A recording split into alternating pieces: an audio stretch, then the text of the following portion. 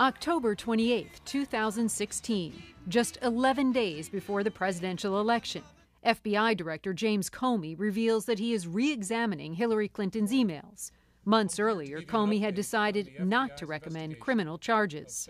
But the move to take another look so close to Election Day was in response to thousands of emails found on disgraced former Congressman Anthony Weiner's server in a separate investigation.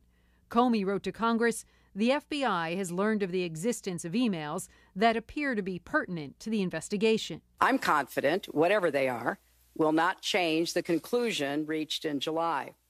Therefore, it's imperative that the Bureau explain this issue in question, whatever it is, without any delay. Director Comey dropped this bombshell despite the Justice Department and FBI's long-standing practice of not commenting publicly on politically sensitive investigations within 60 days of an election. Comey later explained in a letter to FBI employees why he felt the need to share. "I feel an obligation to do so, given that I testified repeatedly in recent months that our investigation was completed.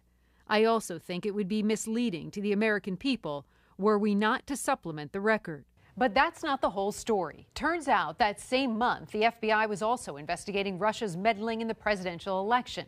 Intelligence officials were looking at possible ties between Russia and Donald Trump's campaign. But none of that was ever made public in the lead up to Election Day. Only the renewed investigation into Clinton's emails. There is a very clear and extremely troubling double standard in Director Comey's actions. The director owes the American public and Congress a clear explanation of why there is a double standard. Long after the election, in January this year, Comey testified before the Senate Intelligence Committee.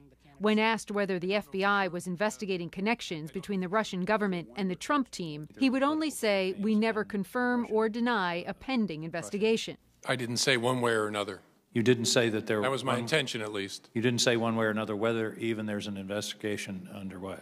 Correct. Comey emphasized that the investigation into Clinton's emails had been closed already and was no longer pending or open when he spoke about it days before voters went to the polls. And now, with Donald Trump's latest suggestion that President Obama had his Trump Tower phones wiretapped during the campaign, the FBI director is back in the headlines.